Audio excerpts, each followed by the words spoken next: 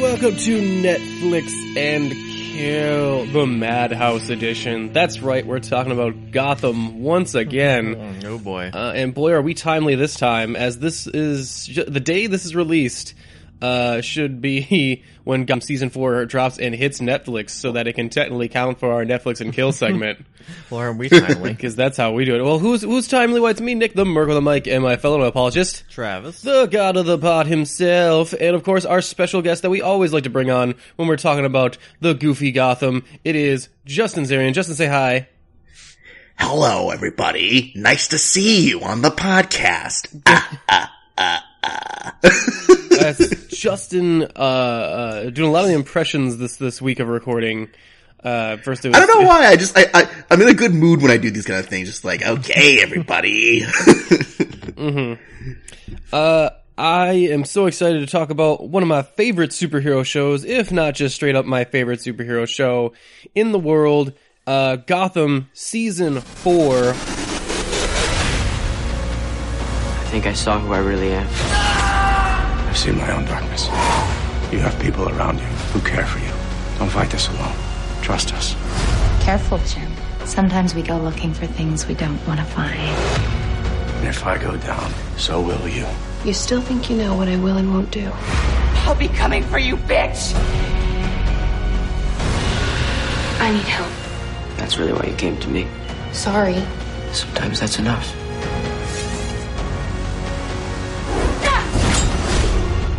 You really are nuts. The best cure is the laughing cure. Make me laugh. I will not!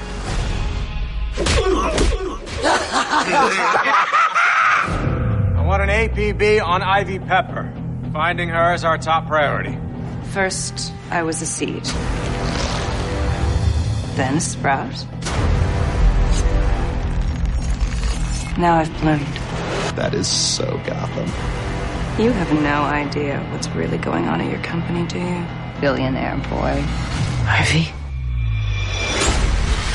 I'm going to make miracles happen. Who's there? Show yourself! I am the one you cannot escape. The one you cannot kill. You! Let's make Gotham our bitch. Now we're talking. Thank you for waiting. I need to find the creme de la crazy. Which is why I need you. Oh, we are gonna have so much fun together. Or a Dark Knight, as the subtitle would say it. Actually, it's interesting because this season 4, is the first season that really hasn't split the narrative into two seasons. Like the other ones, Which is weird. I thought they would split it up into The other ones split them up into at least two subsections of like previous, like season 3 was Mad City and then Heroes Rise. And then the other one was the Rise of the Villains and then Wrath of the Villains as far as like the villain arc of the show. And so, I find that interesting that they've kept the through line of this season. Like there are still two seasons in here, but they are a little more connected and more feel like one story than they kind of lean into each other. Yeah. There's no clear dividing line like there was in previous seasons. It feels like. Right. Like it's not like, 12th episode, here's a finale, and then the next episode we start new. Justin, you are fresh off of this. You're much fresher than me and Travis that finished it up some months ago. So I'm dying to hear your impressions on season 4. What did you think in comparison to some of the previous seasons of Gotham? You know, on one hand, my gut reaction is, ooh, it was so fun. But there's at least a couple notable flaws. It's so funny, like, every season of Gotham, as much fun as they are, and as much, like production value, quality acting, and just general enjoyment I have, there's always, like, 2 or 3 notable issues that keep down every season. So I'm just like... I actually agree with you, and I think we might even share one of the those issues together, because I feel like there's one issue that constantly plagues Gotham. But there was one, my biggest issue did go away after a while, but it was the biggest one that bothered me for a good, like, half of the season. Oh, okay. Well, that's very interesting. We'll have to get into that. So this is the season. You know what? Why don't we have Justin kind of give the explanation, since he's the freshest one. Yeah, the freshest off of it. Justin, what is Gotham season 4 about? Everything. Everything and everything. But what is it not about? So we start. Well, so the beginning of this season involves, crime has been kind of mitigated because Penguin has introduced this whole license system where apparently you have to pay to be able to do crimes. Mm-hmm. That way, if you can't, you're actually doing something illegal. But if you can, do what you want. Steal, pillage, whatever, as long as the Penguin is overseeing it. So the problem is that it's undermining the cops, and Jim is definitely not feeling good about that. So he's trying to get, pull all his cards together, get all his teammates on board, and try to stop Penguin from doing this. Meanwhile, Bruce is starting his own little, very, very basic origins of him becoming Batman, like we saw in the the third season. Mm-hmm. And that's not going quite so well just yet. So it's, he's still trying to figure out his footing here. And then meanwhile, there's like 7 other subplots going on at any given point in this season. Yeah, there's one involving Sophia Falcone's daughter coming back to kind of challenge Penguin's title to the throne. Which even better that Jim recruits her to help him out in this scene. So right. Yeah. Well, kind of like he went to Falcone himself, and she kind of came with, essentially. Yeah. And and then, and Riddler gets unfrozen eventually, which, surprise, he's actually going to come back. Like, he's like one of the best parts of the show, honestly. Honestly, it happens really fast. Like, it happens a lot faster than I even thought it would. Yeah, it was like second or third episode when that crazy fangirl who rescues him, I'm just like, oh, geez. Mm-hmm. And then there's also the Professor Pig storyline that comes around and actually gets involved in the main plot more than you might think. That was so much fun this season. I'll tell you, I love that actor so much. He's just so great. Yeah, he's got they change up Professor Pig a little bit to make him fit Gotham a little bit more, and it's really fun, like the twists and turns that character takes. And Ra's al Ghul is kind of still around. Well, Ra's al Ghul or Raz. Say it however 20 other times you want it, because there's they can't even get consistent in this show. I know. Some people call him Raz, some people call him Raish. Sometimes in the same scene. Yeah, it's like, well, motherfucker, you're at least pick one in your show. What the fuck am I supposed to call this guy? But I don't know, Gotham accents, they're all crazy. And it's like, he shows up and he's pretty early to the whole Bruce Wayne is going to be the successor to my League of Shadows throne. Mm-hmm. Like that comes into an early plot element, and you're kind of like, isn't he like 14, 15? I forget how old Bruce is. Well, the actor, last time we recorded this was 17, so I'm sure he's like 17, 18 in this continuity or something. Yeah. And so you're kind of like, wait, this seems a little early, but still we get to Ra's al Ghul, and kind of, I can't decide, is this the first time we have legit magic on the show? Like, there's been weird stuff before, but I guess this might be the first time we've had. It feels so of a piece that it doesn't really doesn't even feel like a blip on the radar. I feel at this point in Gotham, anything can happen. We're just like, yeah, okay, cool.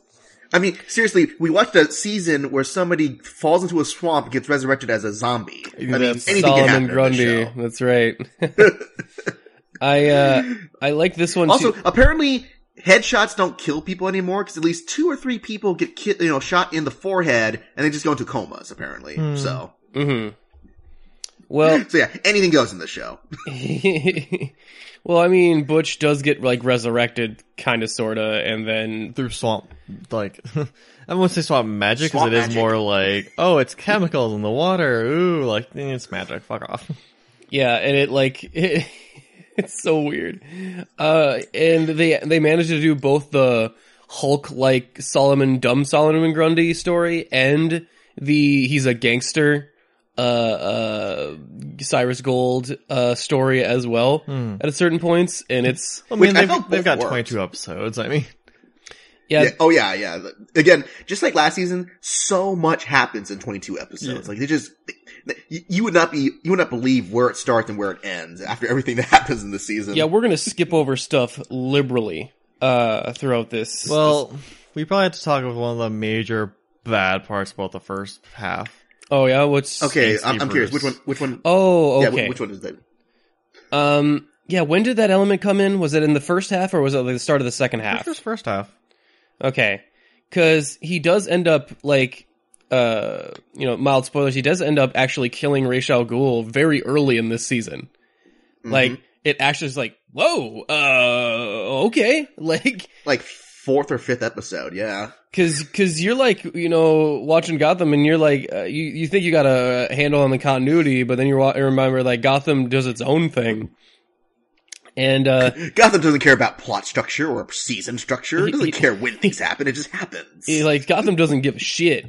So then you're like, holy shit, I can't believe they did this. But then it does lead to one of my least favorite elements, which is Angsty Bruce. And Angsty Bruce... this was the weakest part of the whole season. Angsty Bruce is not a fun Bruce to watch. No. Nope. He's addicted... Well, because it's the same note. It's the exact same note every single time when they do it. And it's just like, okay, we get it. He's doing his Aaron Paul thing from Breaking Bad. Get on with it. Yeah, and then, like, he's addicted to Selena for no reason, which puts their relationship on the outs for, like, the upteenth time. And their back and forth is getting so tedious as well, of, like...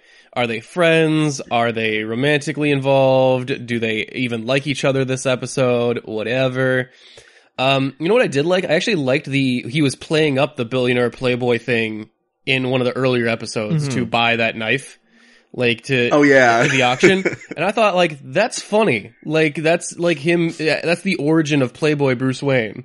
Of him putting on the mask. And I was like, oh, that's cool. We're seeing that origin as well. But then he falls into that impression of himself, and it just sucks. He like fires Alfred, who goes on his own thing, like his own journey this season as well. And Jim, is still doing good. You know what? I gotta say, he's a lot better this season than he was last season. Like, I think the best thing that could have happened to him is to get rid of Lee from his plot line. Well, they did for a while. Until they didn't. Well, even when they brought her back, at least she's not moping about it so much. Just like, oh, I don't know if she loves me, or I don't know if this is gonna go on. Well, she's such a radically different character that I can't even help blame. Like, look, whatever, do your own thing, whatever. Like, yeah. And it's funny because, Jim has always been like the kind of more boring character on this show because he's forced to be the straight man of this zany world. So, having him go through an arc here with, hooking up with Sophia Falcone and, feeling a little bit guilty about some of his actions later and kind of being, I love how in the opening with the crime, licenses, like he's the only cop that actually goes against that thing. Yeah. Because in Gotham, it's such a terrible place. They're like, no, this is actually reducing crime rates. Explain to me how that works. It's Gotham. Like, legalize. Well, I mean, technically, if they're not illegal, if they're not illegal, then technically there's no need for the cops to get involved. Oh, I see. They don't count as crimes if they're doing it with the licenses. That seems ridiculous. No, it's stupid. It's ridiculous, but that's just how it is in this one. So okay, whatever. And so Jim takes to the streets, and not only and again, it feels like like the upteenth time where he's the only good cop in the precinct, which is like, wait, how many times are we going to do this? Right. Like, where I do like that they definitively stopped that in the season, where they're just like, okay, now the cops are totally on his side. It does feel like finally they've put Jim in the leadership position, and it seems a little more permanent. Also because they killed like the 7th commissioner in this show, apparently. So. Yeah, and Harvey was kind of like the de facto leader for a while too, until he fucks up a raid on Professor Pig, and he's got to go into his really bad. And then so Jim gets much more a leadership role and finally gets the respect of the precinct yet again. Like, it seems like every finale he gets the respect and then loses it somewhere in between seasons. We get the origins of a couple more supervillains. I think this is the one where Scarecrow actually comes into his own. Yeah, it's first and second episode are the big ones where they bring back Jonathan Crane and then he becomes Scarecrow and then he disappears until the very last few episodes of the season. Yes. And the costume he uses goes through many iterations. All of them pretty ridiculous looking. Like, though I have to admit that the last one that they showed at the very end of the season was kind of cool. Yeah, the last one it's the best one of the last them. one is pretty okay. I like the hat. I like that they have them have the hat. Yeah. I think the problem is the eyes. The eyes seem fucked up. Mm-hmm. Like, I mean, they could either go with the, obvious allusions to like the Arkham Scarecrow where he has like the sewed up eyes or something. I mean, I don't know. I'm sure they're trying to be practical and sensible for screen camera and stuff. Yeah. I don't know. I think if, like, they should put a digital effect and just white out his eyes.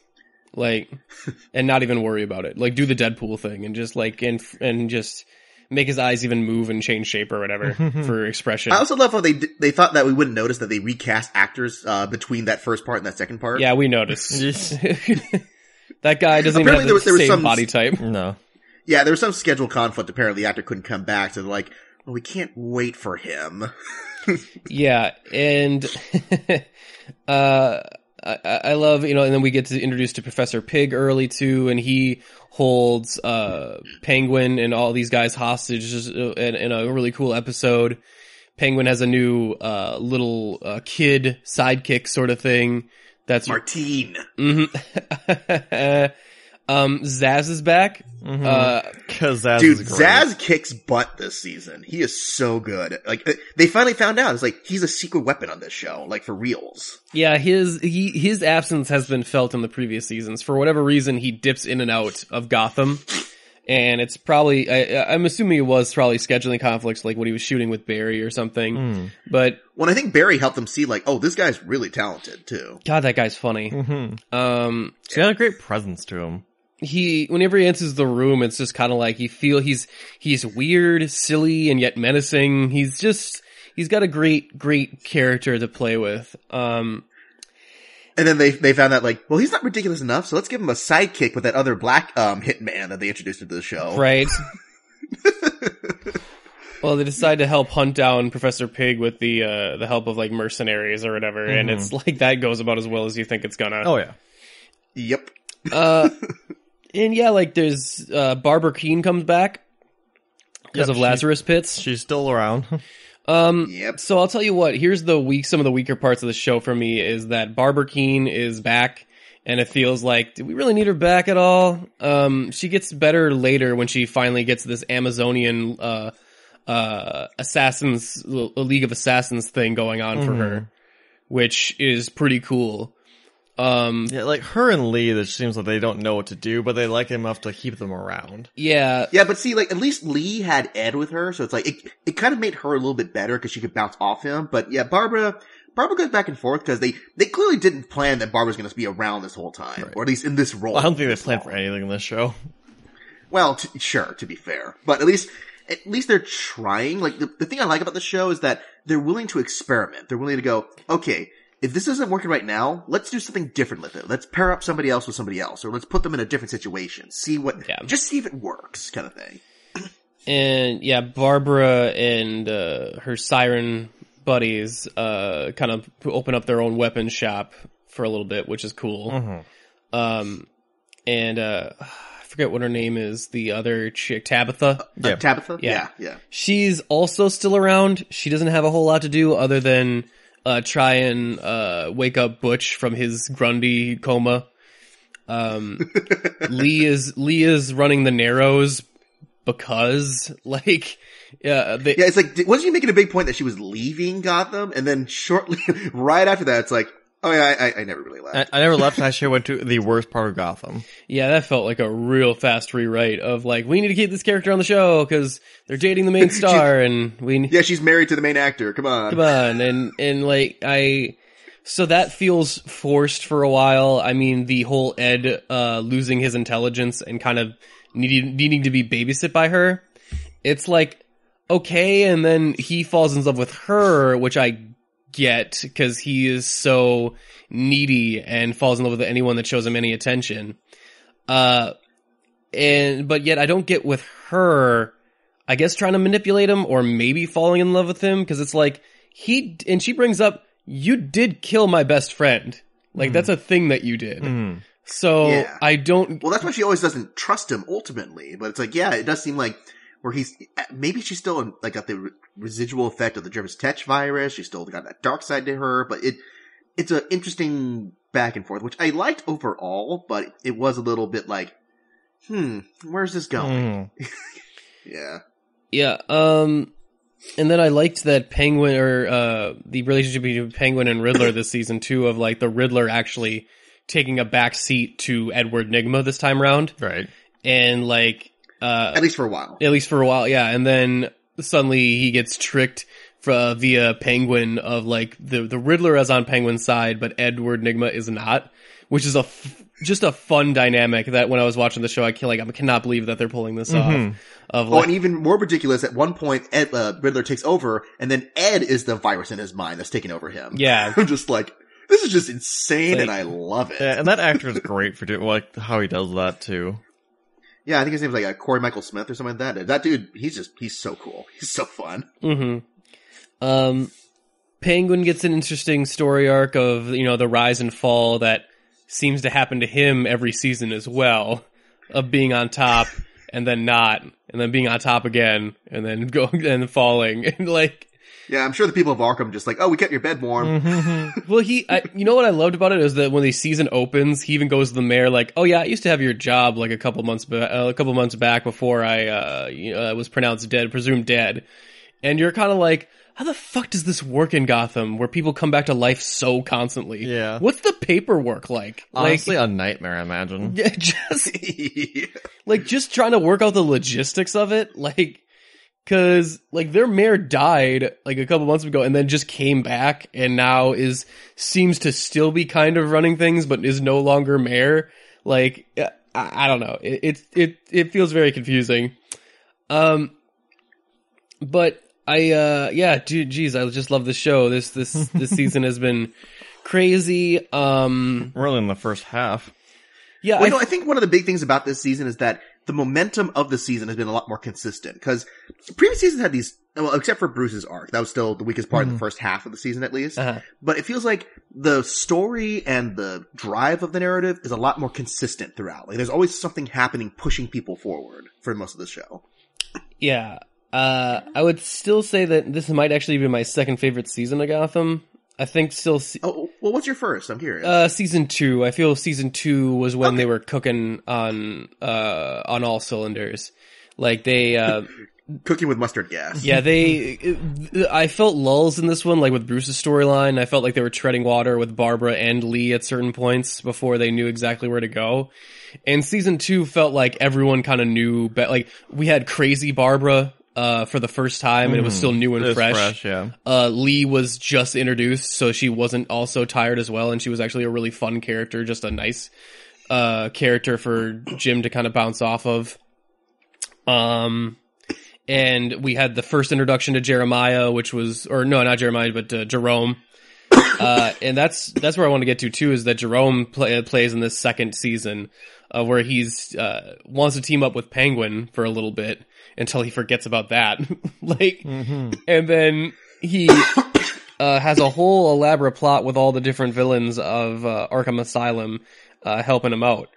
And it turns out that his grand scheme is to find this mysterious benefactor that's been kind of behind the scenes in Gotham, like this mysterious wealthy guy, some sort of genius.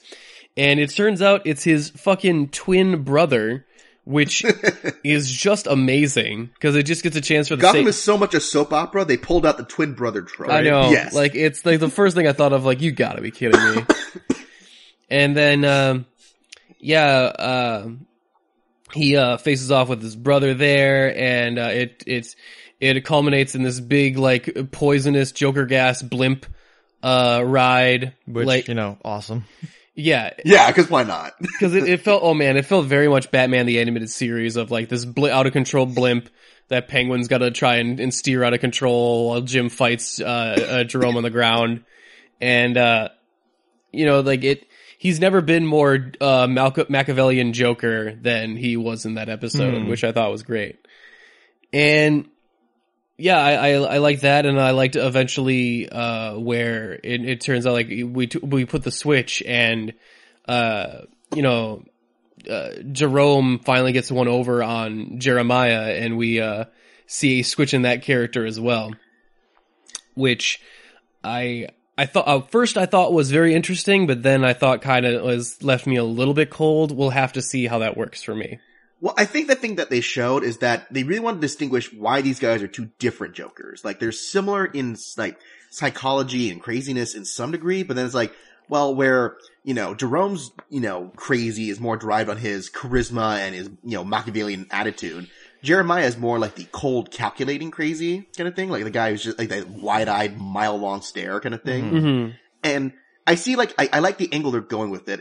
It was too short, I would say. That's probably the biggest thing about it. But it was nice to see that he wasn't just a carbon copy of the same exact character, Yeah, I mean, he gets the Joker gas, like some sort of refined version of it, and it does fuck him up and actually turn him into like the white painted face Joker that we're more used to. Right.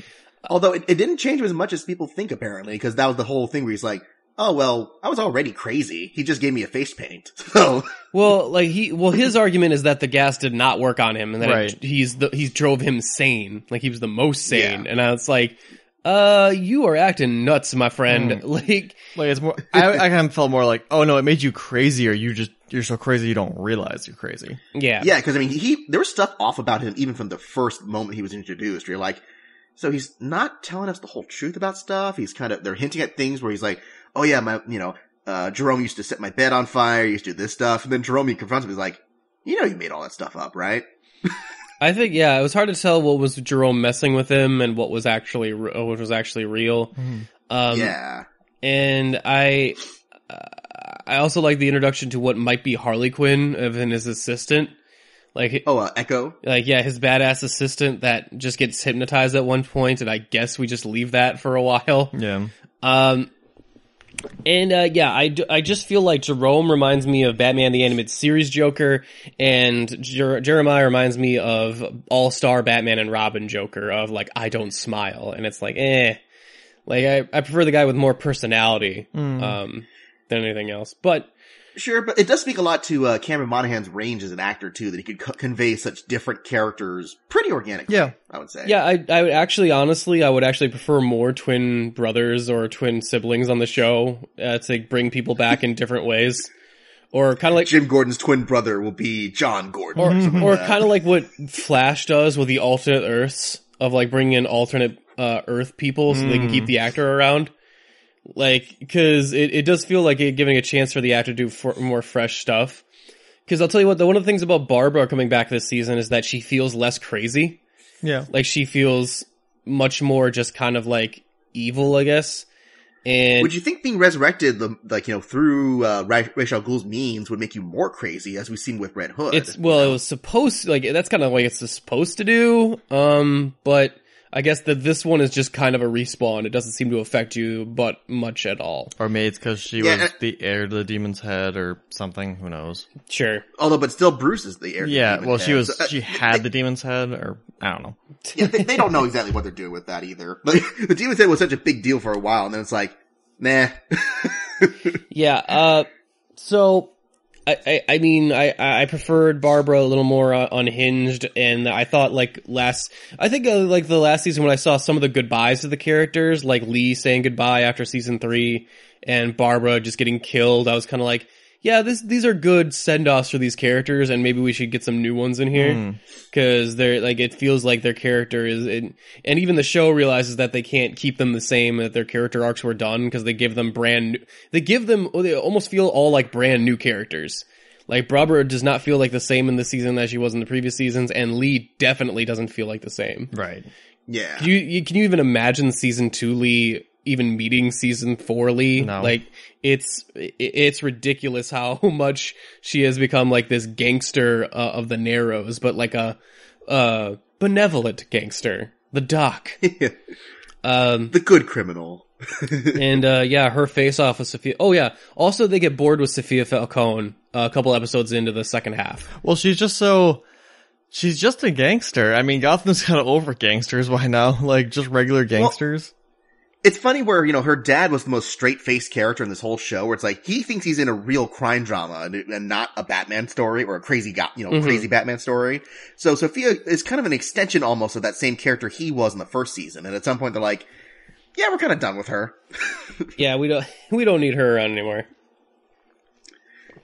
Although, it does, give an interesting rise story to Penguin, where he has to team up with, Jerome and them during their whole breakout. Right. Which is a fun... So it did seem like he had a little sideline that second half of the season, which, I mean, obviously he plays a huge part in the first part, and then at some point it's like, well, he's just trying to kind of not die pretty much for the rest of the season. Well, he teams up with, Butch, or Grundy for a little bit too, so that he can kind of get some muscle back and work his way up.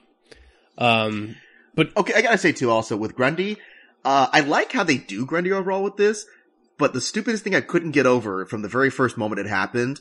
So when he finally gets out of the swamp and he meets the group of people where he steals the clothes and starts to form his identity, why in the world are these grown men sitting around a campfire listening to nursery rhymes on a record player? I couldn't get that for the life of me. I thought they were vagrants and that they were just listening to whatever. That was like just... Still, it was really goofy. Like they were just listening, like they had a record player and they were just listening to whatever was on it. Look, I question why that record player has the big old style megaphone on it. And they obviously have fucking cell phones in this universe. Yeah, Gotham is in this weird, like, in-between time zone, different decades, where it's just like, what? I don't even know anymore. I again ask you, when does Gotham take place? It doesn't. I challenge you 1950, 67s. I don't know. But also somehow in the Blade Runner universe. Right. Like, where we have fucking freeze technology. Like, this is ridiculous. And then we have cell phones, but no internet. Still. Still. Yeah. So, I love, like I said, I love Jerome. I love his kind of final curtain call in this season. And, I forget any of the new villains that they might, like, I think some old villains pop up for an episode or two. Right. Well, the other thing is, like, the only major new villain other than Sophia is Professor Pig, because he takes up, like, a good 5-6 episode run. And for the most part, that was probably one of my favorite parts of the whole season, along with the Jerome stuff, where, because that actor, Michael Cerveris, there's just something about it where it wasn't enough for him to play this, the theatrical bad guy as he was. And then at some point he starts putting on impersonations where he's like a Southern dude and he's an Italian dude and he plays like so many different roles in this season. It was really, really fun to watch. Just this crazy gonzo serial killer storyline. And then, of course, cause it's Gotham, they have to cook people into pies. So. Yeah. Again. Like, I'm surprised Penguin didn't turn to him and was like, look, I've already done this before. I know how this goes. Yeah, it's... Look, this is Gotham, dude. Catch up. What happened with Zaz, anyway? Zaz, because I know he hooked up with Sophia, but did we see him after that? I forget. Well, the last thing we saw him is when, they took down Sophia and him and the other, black hitman dude, they go on the run because they're like, well, we're done. You wanna go get a drink? Which is literally more or less what he said, so. Okay. I was trying to remember exactly what happened with Zaz. I'm sure he'll be back. Yeah, well, he's a great character, so. Though also, I kind of wish they would bring back the fact that, like, Zaz's defining point is that he keeps a tally mark on his body for every kill he makes. We haven't seen that since season 1. Just show it. Just allude to it a little bit next time. Well, they keep showing him in this entire leather getup, which covers most of his torso. So. Oh, sure, but he even did that in the first season where he, like, roll his sleeve up and go, like, 17, and, like, count down each one. I just think it's probably a makeup thing. It's probably just easier to do to cut corners and do the leather thing. Plus, I think everyone watching kind of knows who Zaz, like, either they know who Zaz is or they don't really care about the tally marks on his body. Yeah. Yeah, they've accepted new Zaz. And Gotham has kind of established their own characters no matter what. Yeah. Yeah.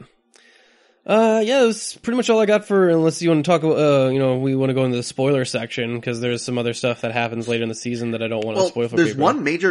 There's one major element we forgot all about was Poison Ivy. Oh, right. Okay, so they switched up Poison Ivy's actress yet again. Yeah. Super which obvious. I'm glad, because I like this actress way better. Personally, it's a lot closer to the Poison Ivy we know from the comics and or the cartoons or any other thing like that. Yeah, but at the same time, you still can't forget the fact that she started off as a kid. I think their main goal is to try and spend enough time and put through enough iterations that you forget, like, even how old she's supposed to be, or how old mentally she's supposed to be.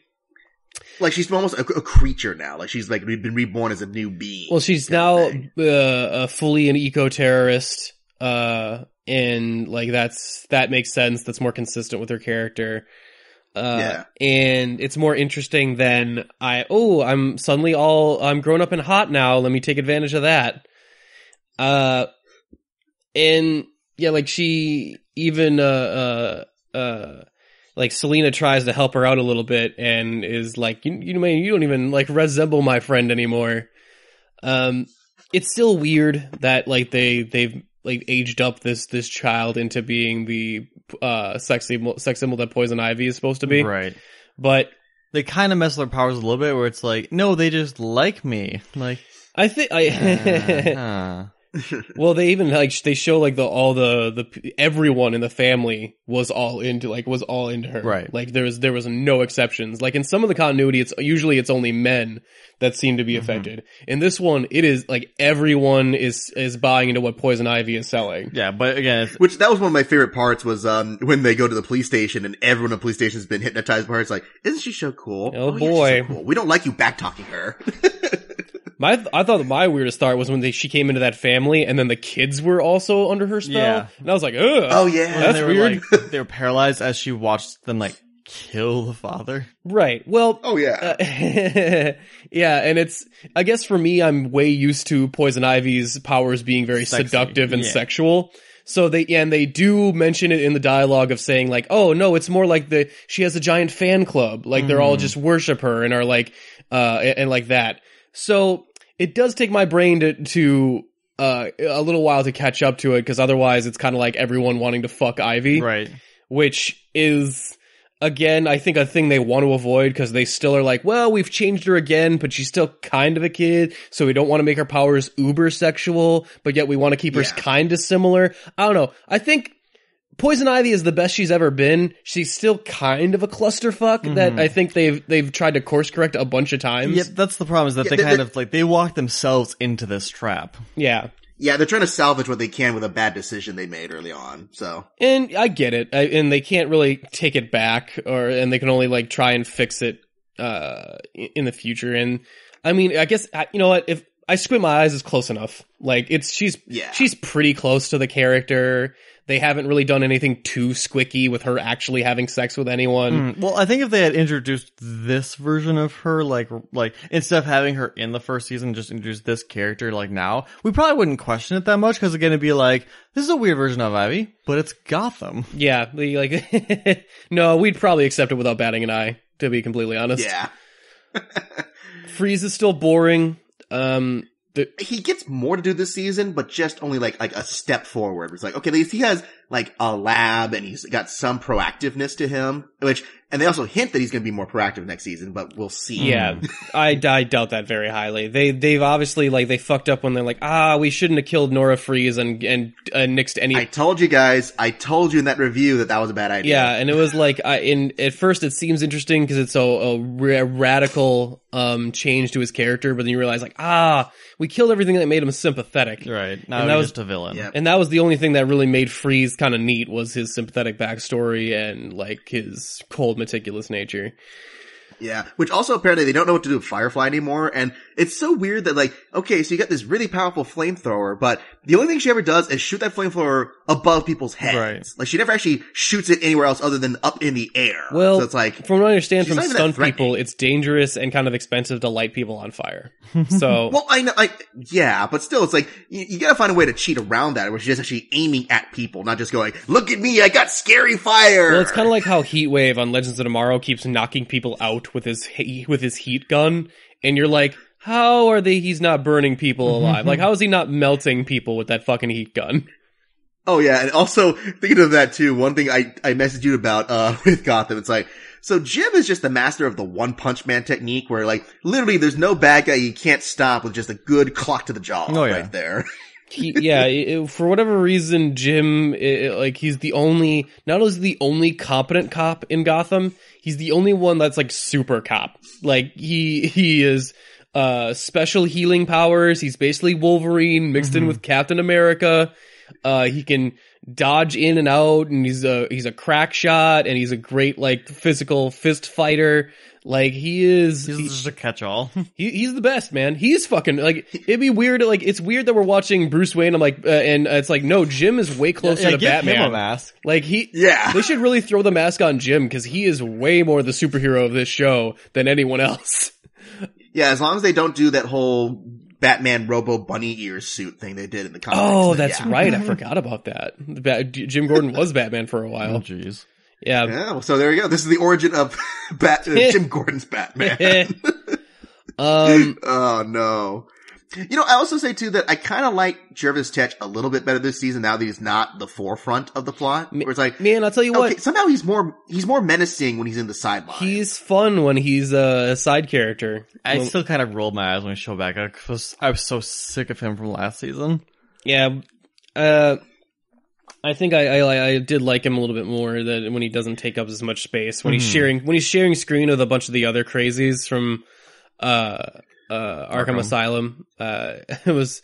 Oh, I also love Jerome and Penguin meeting for the first time. I thought that was pretty fun. Of like this whole mime act or whatever, and then like Penguin beating the shit out of him, which was fun.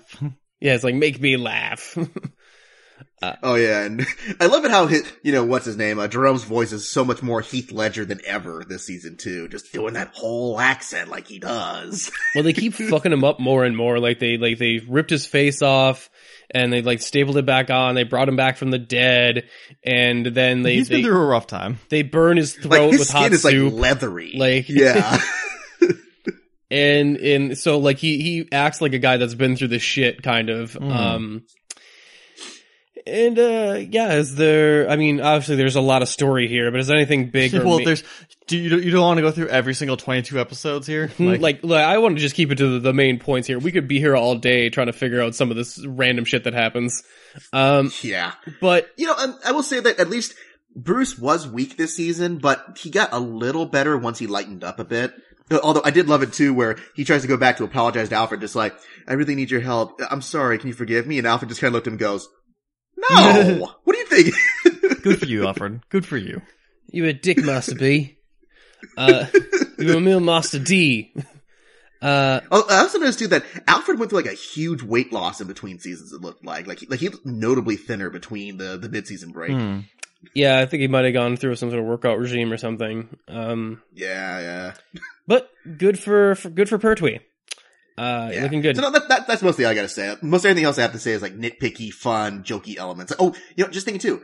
What were some of your guys' favorite kills this season? Just thinking about that. Ooh, boy. Well, I actually like a lot of the Professor Pig stuff. Yeah. Like, oh yeah. Like his were like gruesome and kind of weird, and like they were like the kind of like a Saw level villain, which we never really saw in the. He was the right level of serial killer that I feel like Gotham always needed. So I really like the final confrontation with him, or not. I suppose not the final confrontation, but where they fuck up and like all the police kind of got like. Oh yeah, where Harvey first fucks up, yeah, and then he walks them into basically a death trap of a building, and bunch of people get fucking killed. It's horrible, but it was kind of great. Oh yeah. Well, it was Jim's big moment of going, "I told you so." Yep. Other than... I also love that because it's Michael Cerveris and he's a famous Broadway actor, they had to give him one big scene where he sings to them, too. Just like, you had it coming. Yeah. It's like, Chicago is not the song I would have picked for Professor Pig, but sure, why not? That was fun. Although I did like the new Female Assassins League in League of Assassins as well. When they, like, proved their loyalty to, what was it, Barbara Keene or something? Of just like it looked like Barbara Keene was about to get turned on by the League of Assassins, and it's like, well, and she basically resigned her fate too, like, well, I'm fucked. Like, there's nothing I can do. When all of a sudden, she gets out of it, like miracle style, gets out of it by the league, the female league turning on everybody, turning on their own, or like, yeah, maybe men were not our answer of leading the league here. And she gets her own Amazon crew after that, which I thought was pretty badass. Yeah, which I feel like that's the only reason they kept Barbara around. It's like, well, she's the only notable lesbian character. Well, I mean, she's bisexual, but the major lesbian character in the show. And, we need someone as a strong female character. Cause like, Tabitha, we established clearly being with Butch, so she's sympathetic to men, although I guess not. That's not terribly clear, but they wanted a really strong, like, feminist angle with the characters, which is fine. I think that was a cool twist when that happened. So. Mm-hmm. Yeah, it's, and, Tabitha's always been relegated as pretty much a side character too. Yeah, so she's kind of with whoever they need her to be with, and it's like, meh. Mm-hmm. Well, she's obviously supposed to be an inspiration for Catwoman, so they keep giving her Catwoman-like traits and... I suspect that was not even the case either, but they kind of it fell backwards into her being the mentor. Because it's like, at first she was just the dominatrix sister of the other character that no one remembers. I kind of feel like as soon as they gave her the whip, I think that they were planning on making her some sort of inspiration. Because it's like, okay, like, yeah, she's got the leather outfit and the whip, which is pretty much like, yeah, I wonder if like Selena is going to take some of this from her character. Yeah. Which did... I gotta say though, my favorite kill this season was just the most bizarre... Like, again, Gotham is best when it goes overkill, and my favorite one was near the end. Those two people got crushed by the wrecking ball. Oh, yeah. Yeah, when Juris Chet just goes like, you know what? There's no negotiating this time. Click, and he just squashes them right there. Yeah, that was awesome. I'm just like, she's Gotham. It shows that he splattered remains all under the wrecking ball. It was so gruesome. I loved it. Yeah, I had forgotten about that. That was pretty good. Also, is this the season, or was a previous season where Selena dies and then gets resurrected by cats? So she didn't technically die, because remember, that was last season where she got resurrected by Ivy's plants because she fell out a window. Which, okay, among other things, where did Bruce's clone go? Dude, there's a lot of questions that I have in regards to Bruce's clone, Selena's sort of resurrection, maybe not, and maybe having cat powers. Who knows? There's like obviously there's certain plot elements that Gotham is just like, well, we don't care about that anymore. Like, it's just, and everything is, we're just going to treat that like it was all wrapped up and taken care of, and there's no lingering questions about it at all. Mm-hmm. Yeah. No, but I mean, I think maybe they might explain that. Although next season, from what I hear, is a truncated season. So how much could they cover in a shortened season? Because if they're wrapping it up, it almost feels like this next season, which I'm sure we'll get into spoilers, is, I'll say that for later. Yeah. Because I'm just like, the way that they're going to structure the next season is going to be really interesting to resolve any of those threads, if any of those threads will get resolved. My guess is going to be none of them. Like, if Gotham has dropped it, they don't usually go back and pick up any threads or like, this is an interesting thing that we dropped before. They're usually more moving ahead like a shark, kind of like, always moving forward. Let's go to the new thing rather than resolve anything old. You guys don't really care about this, right? Let's keep going. Like, I loved how they brought in Hugo except for Strange Jerome, like, finally, like with his thing, like, oh yeah, he's still kicking around. Right. Yeah, I forgot. Like, he shows up like the very last episode where you're just like, oh, where have you been this whole time? They only need him when it's plot convenient. Mm. Yeah, his role as a major villain has pretty much been over the last season, so. Well, again, he's one of those villains that only has one particular note of mad scientist. So he does it well, though. Yeah, you can't really keep, after his big initial season, it's hard to keep him around and not have him get boring. So they keep, like with a lot of characters, they keep popping him in and out when it serves the story, and like, he'll just drop out of existence. Because. Yeah, plus that actor was a little busy, so. Yeah. I thought it was fun. And then, and of course, because it's like Gotham, where people can hide in Gotham for years and never be discovered, even though it's simultaneously the smallest and largest city in the fucking world. Like, it is somehow 3 square blocks, 3 square city blocks where like a good 10,000 people live. Right. Like, I still have no idea of the geography of Gotham. Like, how we still... Although we also know too that no matter where people can hide, it's really easy to get into the police station and into Bruce's house. No matter what you want to do, they never invest in locks or bars on the door or windows. Dude, up your security. Like, you're a billionaire. They even joke about it at one point, just like, man, for all the money you spend, you have the worst security in the world. Dude, run into the Batcave. Like, that's what you have it for. Right? Jesus. Ooh, I forgot. That reminded me. They do have a Batcave too, and they're still trying to introduce him as Batman, because that souped up car that he gets, that's totally the Batmobile Yeah. later in the season. Oh, that was great. Like, that's cool. And then his costume is okay. Like, They abandoned it really quickly, though. Yeah, they dropped it almost immediately. Like, it was as soon as like 2 episodes in, they're like, yeah, we're gonna get rid of this. See, I pretty much just imagine We're Gotham. gonna wait for the actual costume. I pretty much just imagine Gotham being in a literal Twilight Zone. We're just like, yeah, it happens wherever and whenever we want it to. Yeah. Although they did allude to him what he's gonna look like in the next, like if they ever actually do full costume Batman in that weird hallucinatory dream sequence that he had. Mm-hmm. I actually gotta hope like the Also- last episode they do it. Like, they give us a little bit of Batman in this universe.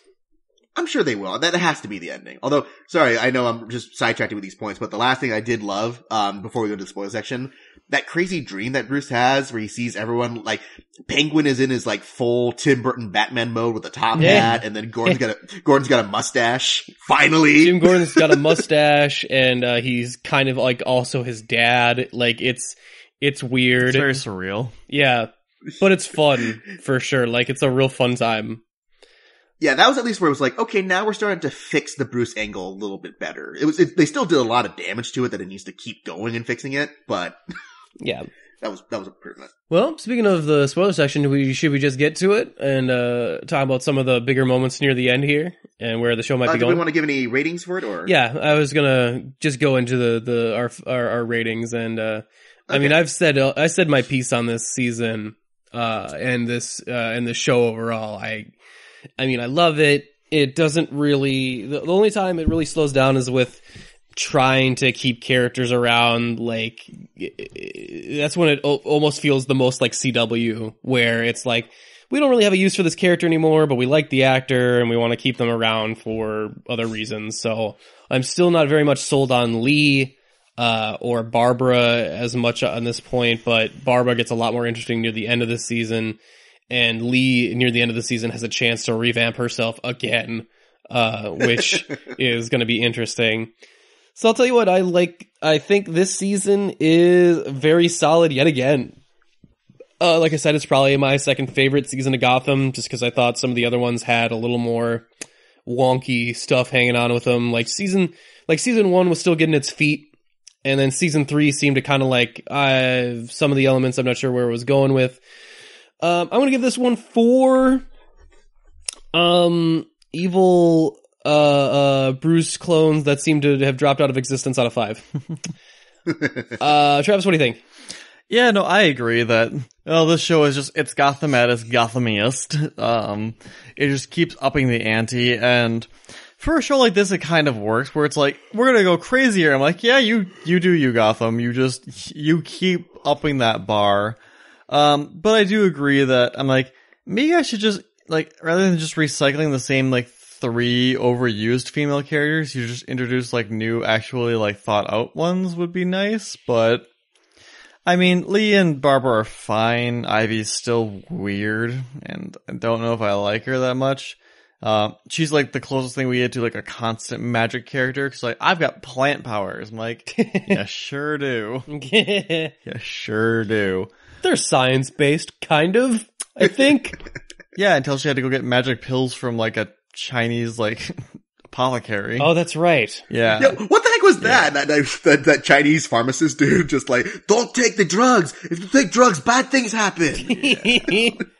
Here, take this Mogwai instead. But I actually kind of liked Sophia, even though she did kind of fall out. Professor Pig was real fun. I liked it. The villains were much more interesting than Jervis Dodge because he stuck around for way too long last season, which is probably my least favorite thing of the previous season. Overall, though, still a grand old fun time. We love Gotham because it's fun and not because it's necessarily always good. I'm going to give it a 7 out of 10. All right, Justin, what do you think? Yeah, I mean, I feel like I'm a broken record each of these season reviews. I say, like, Gotham is just so much fun. It's insane, it's goofy, it's very it's even more comic booky than other comic book shows. But that's why I like it better than most of the other shows. It knows that it is insane. Because comic books, when you read comic books, they're crazy. They're ludicrously over the top most of the time. And this one found a way to kind of match it. So, yeah, I will say that it's not my favorite season. I think, it's hard to say, like, if, like, the last season or the season before that was my favorite. They all kind of start to blend together at some point. Like, they each have their weaknesses and their strengths where they kind of they cancel out and even out each other. Well, they're also more or less, like, the first, like, seasons 1 through 3 are 2 seasons smashed together anyway, with a, split, like, down the middle between their stories. So yeah, and this season has enough content for any 2 or 3 seasons of any other show, right? To be fair. So, yeah, so I would give this, 4 out of 5 crazy Riddler game shows. What was that one called? It was like, it was I don't know. It was something really catchy, like Wheel of Death or something. Oh yeah, it was like Wheel of Misfortune or something Wheel like that. of Misfortune. Yeah, and I was like, there was almost a point where I'm like, I know, like, this show is as insanely violent as it is, and this season, I would almost argue is even more violent than previous seasons, but I kind of wanted to see what the sack of rabid rats would look like when that happened. Oh, right. So, I'm sorry, did you give it a number rating then? I forgot. Oh, yeah, 4 out of 5. 4 out of 5. Okay, so it was the same as me. All right. Yeah. I was just wondering if, like, we came across, because it sounded like you liked it more than me, but well, I liked it more. Like, it's one of those things where it's like I liked it just as much as last season, but I also say that its strengths were better than some of the last season's strengths, but its weaknesses were more notable than some of the other season's weaknesses. Okay, I got you. All right. Yeah. Well, thank you again for joining us, Justin. We are about to head into the spoiler section, but I would like for the people to know if they would like to skip that and just watch the season. We, fully understand that. But before we get to it, I want people to know where they can find you on the internet, Justin. Well, you can find me on oneofus.net. Not as crazy as Gotham, a lot more consistent. We have a lot of great stuff like The Breakfast Pub, which I write the notes for. It's a weekly news podcast, which Travis and Nick were just on, and I think the episode should be up on the forums. Chris hasn't posted it up yet, so we'll see. But, otherwise you can find me on my other review show, The Screener Squad, where we cover the biggest in straight-to-video or limited release screenings. We've been getting a lot better lately with getting movies that aren't total garbage, because I've been a little more aggressive in trying to get better stuff. But, yeah, that's all fun. And then you can find me on our limited run, Eye on the Prize podcast. It's all about the award season. And I know it's probably the lowest rated show on the internet, or at least on the site, but who cares? I like doing it. So. Well, I mean, it's like the Emmys themselves, just losing ratings. Ooh. I know. It's even more niche than the actual niche podcast on this website, but still. Well, that's fantastic. And everyone go please check that out. It's a fun site and everything. If you'd like to check out some of our back catalog of Netflix and kills that we've done with Justin before, almost all of the seasons of Gotham are up there.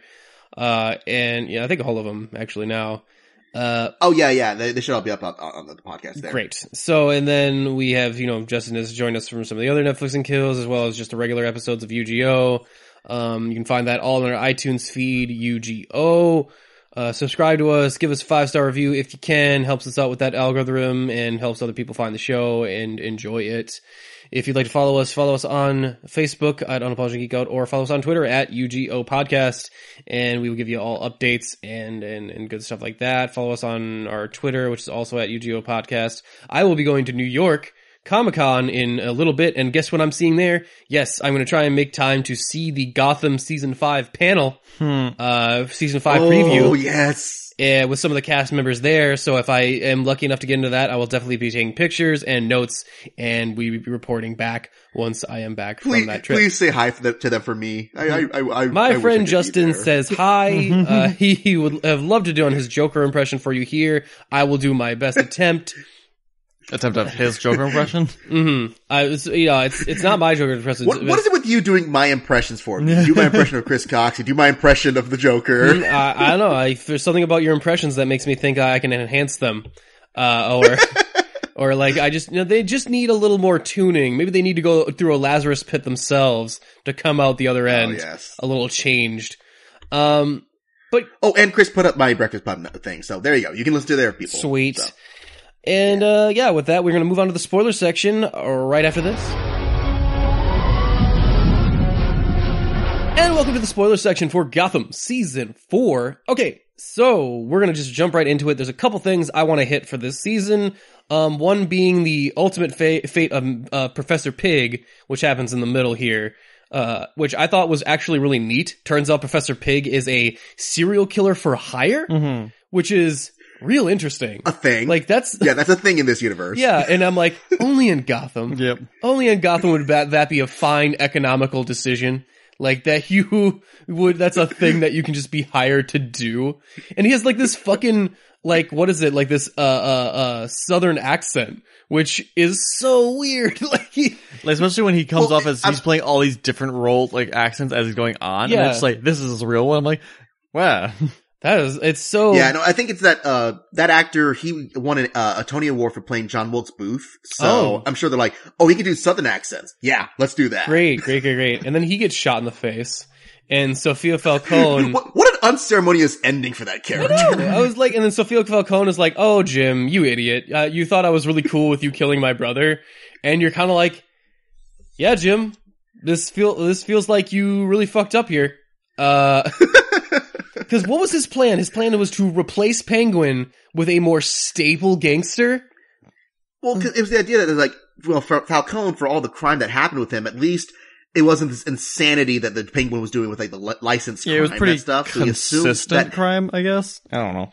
Yeah, so like making it not a monopoly would somehow balance out crime and make it more stable in the city, kind of thing. Sure. So. And then, they get bored of Sophia, real quick after that, because only, like, 3 episodes later, Lee kills her. Oh, it wasn't, no, she was around for a while. Was she? It's just, I think so.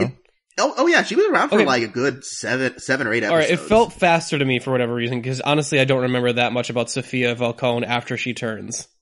Like. Yeah, well, that's the thing is that she's around for a bit, but I think by the time that she goes, it was about the right time. It's like, okay, she's taken over power, she's become a big, crime mafioso, and now she stopped being interesting. So, gone. Mm-hmm. The Lee and Riddler arc ends with them both stabbing each other, which is, interesting. And kissing. Like, it was just weird because Lee was finally gonna leave this time. Again. For the 100th time. Like, and you're like... Now, this is some real mad love going on in this arc. And then, of course, we get Jerome, his ultimate plan at first fails, but then Ra's al Ghul gets resurrected again via Barbara. Well, Jeremiah. So Jeremiah, and he gets help from Raish or Raz or whatever the fuck, and he the guy from Star Trek. Yeah, that guy. And so he gets one over. They team up to set off these bombs that isolate Gotham yet again. And we get a setup for No Man's Land for next season. Yep. Oh yeah, no, they full on go into it. They blow up the bridges. Yeah. So that's interesting. We already see a bunch of different types of gangs already starting to form, including Barbara's Amazon, League of Assassins. Sirens or whatever the hell. And then, Freeze is back, in a little bit. Some of the other... Scarecrow's there. He's got a new outfit. They even freaking introduced Man-Bat at the end of this, where you're like, whoa, that was not what I expected in this episode. Yeah. Which was also weird, like, Jesus, okay. It almost feels like they're setting up for Arkham City. That's pretty much what they're doing this next season. Right. Like, and, Jeremiah ends up shooting Selina, and, Bruce has to, like, choose between going with her and staying behind and saving the city, and he chooses to stay behind and leave her behind. Because of course he does. Because, that's Batman, that's what we know, that's what we love. Yeah. Although it's funny because it's like, so now we've made Selina where she got her spine severed and she might not be able to walk again. It's like, so how are they going to fix this? Cause that's kind of a big change to make her be the target of the Killing Joke crippling scene. Yeah, Lazarus Pits or whatever. Or cat magic. Which I did love. I love though that when they reveal Jeremiah's costume after he turns, that it is pretty much just the Killing Joke version of the Joker. Yeah. Like he's got the hat and like the purple suit and it's just like, okay. And yeah, like his whole plan is to blow up Gotham into the shape of a maze. which is like, okay. I don't know how this helps anyone or does anything significant, but you do you, man. You do you. I mean, clearly he's not good with other people, because even his own followers turn on him and they're like, dude, you suck. Right. And then he barbecues them. Right. At the drop of a hat, like, he was ready to wipe them. All right, plan B. Bye. Yeah, I also like that Raz, when he comes back, is like, oh, wait a minute. You know, I'm gonna hang on to this a little while longer. I'm gonna be the demon's head. And, which I gotta say that effect of him coming back where he's kind of like half zombified was pretty cool. Yeah, it's not bad. Right. He's like the mummy from the Mummy movies, or Mummy Returns. Yeah. Oh, and that led to one of my favorite, like, surprise kill/not kills, where it looked like they're just gonna kill off Barbara for good in that season. Yeah, well, like they're gonna kill Barbara and then kill Tabitha, but then Barbara actually cares enough about Tabitha to give up the demon's head power, which I thought was very interesting. Like, I did not think that she had that in her, which... It was a good beat for the character. Yeah. So. Well, I mean, it's nice to establish that she has something that she cares about, or some sort of code of conduct. Like, if she's not going to be just straight up crazy Barbara, like, it's nice to know what some of the rules are here. Yep, and now that they've officially dealt with Butch and Tabitha for good again in this season. I loved that. The whole idea was for Butch to get back to his normal self and not be the swamp creature anymore, just so Penguin can shoot him in the face. Like, and Penguin's like, I didn't forget that you killed my mom. Like, that was a thing that you did. To be fair, I mean... And I liked Butch, that is a long way for petty revenge. I mean, not petty, but it's like, wow, you waited all that time, you put all that investment in, just so you could shoot that guy in the face. Well, he had to wait for when he wasn't invincible, basically. Right. Yeah. And yeah, that was, it's an interesting place they leave off on No Man's Land there. I wonder how that all shakes out and what we're gonna see in this new shortened season. See, now they're just gonna dump, Solomon Grundy's body into a swamp. He's going to become Swamp Thing instead. Well, I mean, that wouldn't be shocking, considering Solomon Grundy just keeps coming back no matter what anyway. He keeps getting resurrected. Yeah, well then also, apparently they're going to bring back Ed and Lee, where even Strange is like, what shall I do with these two? Oh man, I don't even know. Mecha Riddler. I want Mecha Riddler. Robo Riddler. Riddle me this, Batman. Beep, boop, beep. That'd be great. No, I feel like this season definitely is going to be one of those, like, each episode's going to be centered around one major villain. That seems to be the angle they're going, where it's like, yeah, we're going to take, like they said, we're going to take them down one by one. So they're trying to, initiate this gang war to take over each borough or each area from a different major villain that episode. Right. And no matter how many times, because I'm still excited, even though Gotham has done this finale, how many fucking times now? It seems like we've... Like 5. Yeah, we've done... It seems like almost every season we've done the city goes crazy because of some sort of thing. Tetch virus. Like the Tetch virus, Jerome drives them all crazy when he shows back up at one point, and he's got like the thing. Jeremiah, even in this season, like makes the city evacuate via terrorist threat. Like there's always this like... and then even in the one season, they finally called in the National Guard, which you never wonder why do they do that anymore, ever again? Well, they brought back the military this season too, and they were completely ineffective. Yeah, they're pretty useless. Yeah, they suck. No, I pretty much imagine that the rest of the world is just normal, and it's just Gotham. Well, that's the thing is they quarter off Gotham after the bridges blow up. They're like, you know what? Just write off this city. It sucks. I don't blame them either. I do like that final scene of where Jim and the cops in the cop station giving the rallying speech and everyone being behind him, like, we're gonna take this fucking city back one block at a time. Yeah, he became the hero, again, it's like, he's the hero we need, not the hero we deserve, kind of thing. Where it's like, yeah, he's a guy at the drop of the hat, he's ready to give his life and do what he can for the safety of other people. And that's one of the things where, as flat as Jim can be as a character sometimes, it made me really, draw to him this season. It made me really like him. Yeah, I mean, we do a little bit of guilty Jim this time with Sophia Falcone, but then they get over it really quickly. Yeah, it doesn't linger a whole lot. I think the show knows that it can only do the cop on the edge thing with Jim so much, because it's like, at least he didn't switch back from being a vigilante this season again. Right. Like, they kept him a cop pretty much the whole time. And they let him and Yeah. Harvey kind of tell each other their "I told you so"s, and Which I also like that Harvey actually got more to do this season, because I felt last season he was criminally underused, and this one's like, okay, he's not in it very long, but he has more stuff to do that's important. Well, I feel like the closer we get to the end game of Gotham, the more they are willing to do more major stuff in regards to character arcs and stuff like that, because they know they know they don't have to fill space for a season if they keep using these characters. right. So, Which I hope this next season is lean and efficient, for that reason. It's like, yeah, we've had a lot of crazy random plot developments. This time, just full steam ahead. No filler, no randomness. well, I feel like the only slow parts in Gotham were born of the necessity of keeping certain characters around, because we can't exactly kill Riddler or Penguin or any of these main guys around. Like, we can't kill any of these people, so It's an inherent But now that we weakness, so- can, just like, yeah, like now that sorry. now anyone could basically go, because in this version of of Gotham's universe, like, I don't know, like, they could kill anybody. Really, it doesn't really matter. And the only reason I would assume that Penguin and Riddler were safe and some of these other guys were safe is that they're series favorites. Right. Like, they're the reason people keep tuning into the show. But if the show's wrapping up, that's the only reason Jeremiah became a thing, because everyone loved Jerome so much in the first season. They're like, we gotta use this guy more. Right. So.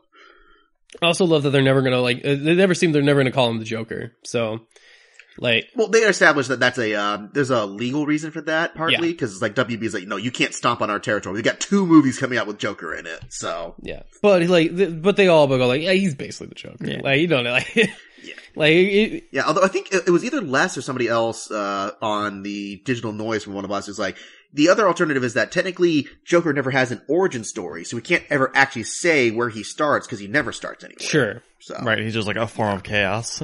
Yeah. Yeah. I've seen many theories, and I get it. You know what? And it's not like I don't need them to call him the Joker. Like, No, it's fine. He's a fun enough character. I'm not so queen of like, yo, just call him Joker. Like, it doesn't matter. He's fun. I like him. Anything else we want to hit in the spoiler section, guys? I mean, that was the biggest stuff. I mean, Yeah. it's nice to see Bruce, like, it's funny that last scene with them on the tower, on the rooftop with the light shining in the sky. So, I mean, he's okay with having this 17-year-old kid helping him out because He's Master B. reasons. Oh, you know what? I never even thought about that.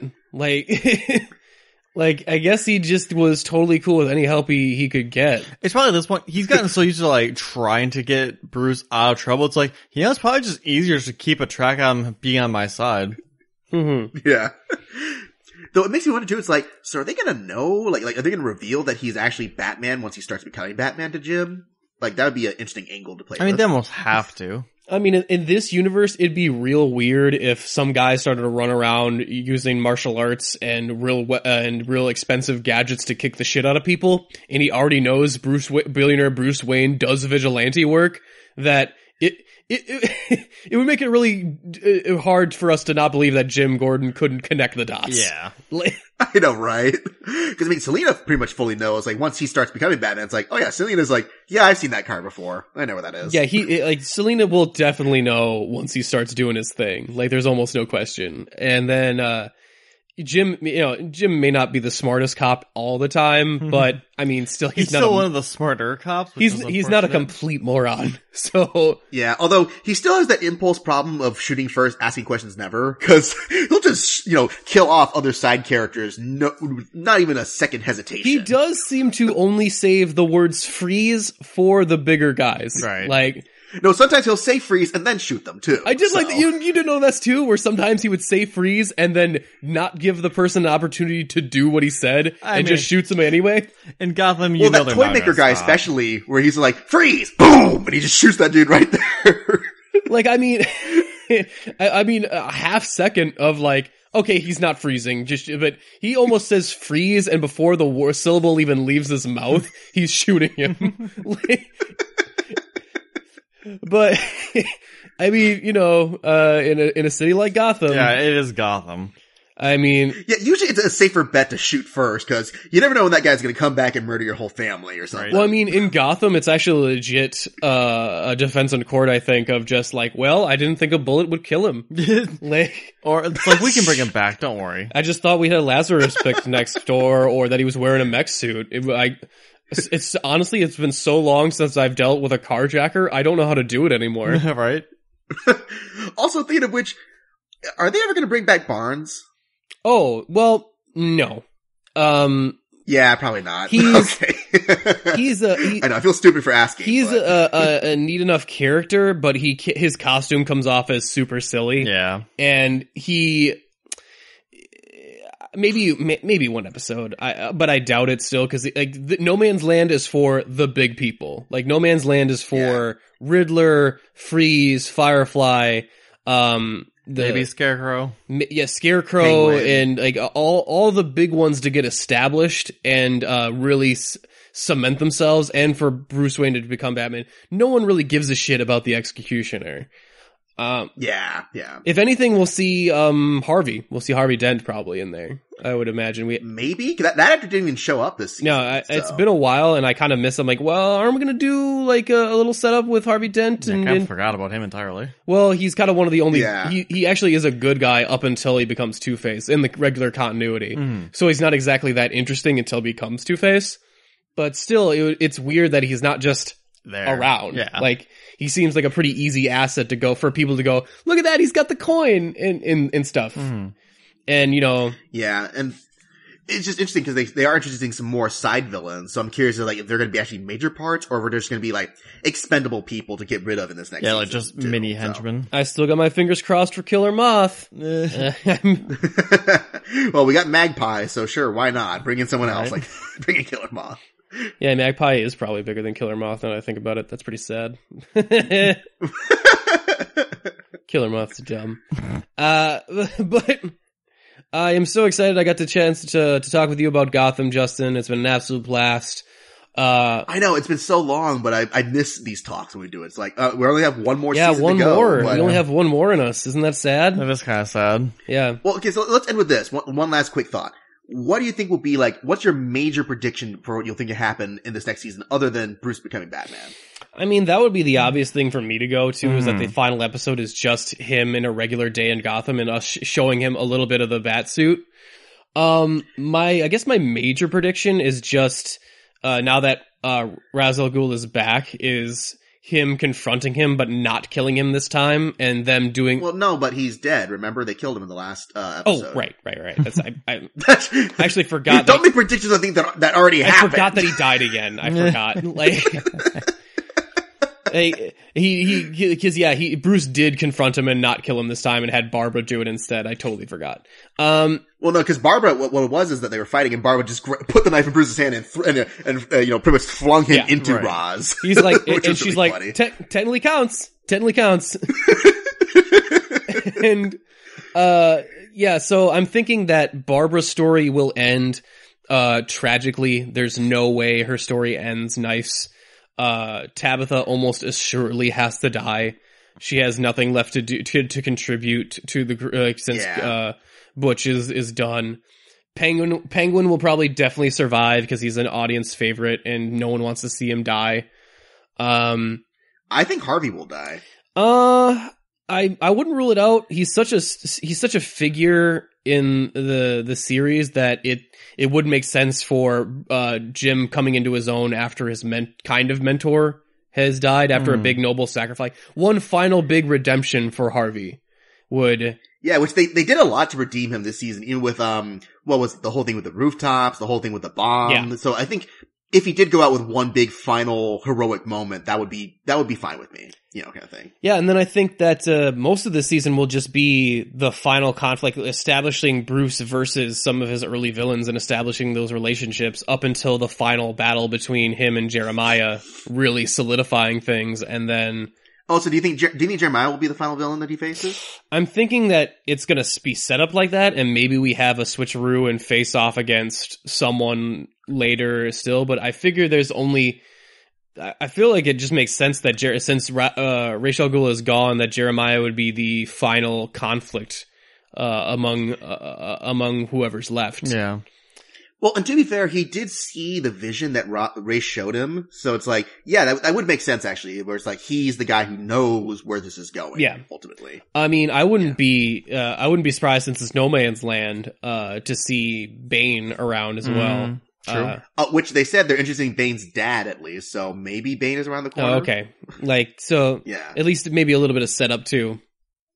Yeah. It's hard to say because again, with this being the final season, they can go balls out as much as they want. I don't know. Do you have They can do anything. Do you have a prediction, Travis, at all? Not really. 'Cause like I just said, like they don't have to worry anymore. We're like, oh, we need setup for more seasons. We have to prolong this for this next season. We have to continue on. Like, no, they can just do whatever the fuck they want. Mm-hmm. How about you, Justin? Yeah. Well, I mean, I think my biggest one would be that I think Bullock's not going to make it for the end of the season, which would be sad, but it's like, yeah, I think that would help make his character worth it. Cause, I mean, Bullock is usually not present during the main part of the Batman story anyways, so. Right. But, otherwise, I kind of want to see Jim get that mustache back.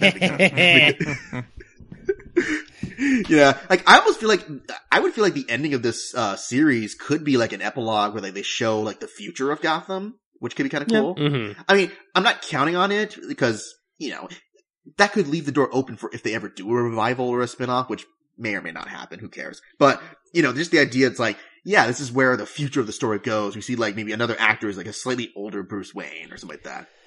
Although it's gonna be hard to match somebody who has that same exact height because he's like towering over everybody this show now. God, he shot up. Spread like a beanpole. He really grew a lot in the last couple of years. I know. I don't think they've predicted that. They're just like, whoa.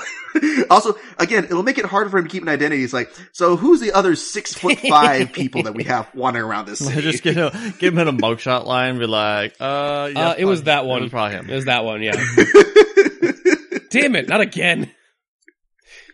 But yeah, thank you for talking Gotham with us, Justin. It's been an absolute blast. We're gonna get on out of here, and until season 5, guys, we're on Unapologists Geek Out, and we're out.